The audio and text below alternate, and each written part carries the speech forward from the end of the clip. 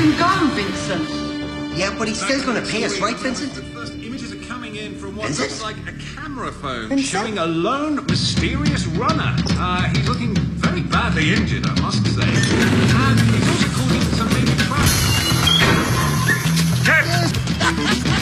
And as the sun sets over London, we're still looking into the identity of that mysterious runner.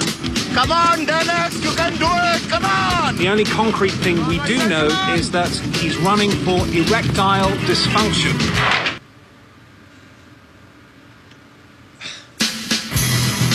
Good evening, it's time for Sports Update. Top story, the Nike River Run. We'll be chatting to the winner a little bit later on, but first we've had thousands of emails and calls about our mystery runner. I can tell you now, our TV crew have just caught up with him. Excuse me, sorry. Dennis?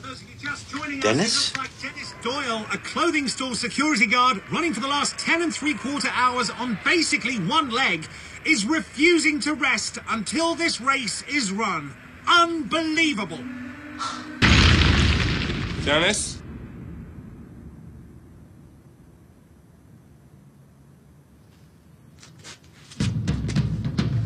I don't believe this. Yes!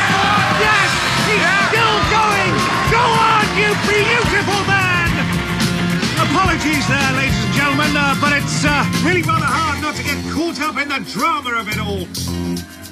Now, let's take one more look at how Dennis broke that ankle, and here it is. It appears that the runner there next to Mr. Doyle is involved in some way. In fact, if we look at it again, here, yes, he deliberately tripped him.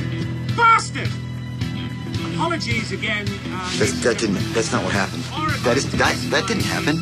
I can't believe this.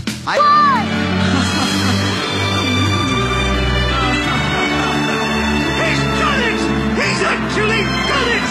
This morning, Dennis Doyle was a humble shop worker from North London.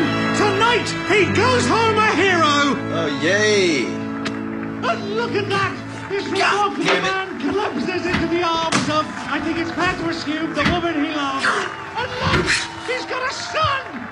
I didn't know he had a son! Did you know he